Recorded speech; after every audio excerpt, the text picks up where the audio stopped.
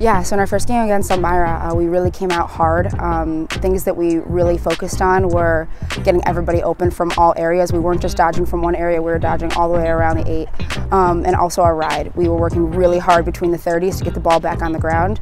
And we're looking to definitely do that again this game, keep the intensity even higher, and maybe even get the ball in some hands of people who didn't see it in the last game.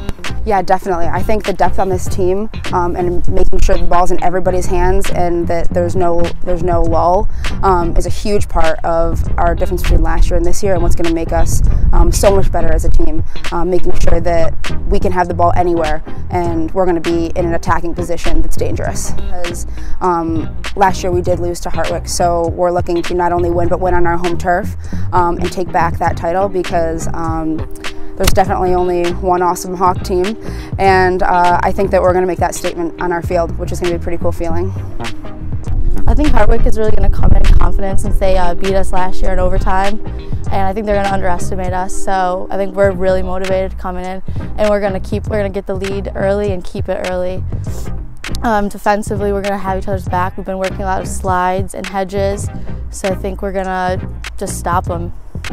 Defensively, in our first game, we kind of played a little bit faster than we let the team dictate how we wanted to play. So I think it kind of took away from what we usually play defensively. So this time we're going to definitely stick to our kind of defense, stay under control, have a team defense, and have each other's back. We're so excited. We're pumped. We've been waiting for this. We plowed the field for the snow. We're ready. We're very confident going in tomorrow. We put in the work, practice as much as we can. We're excited.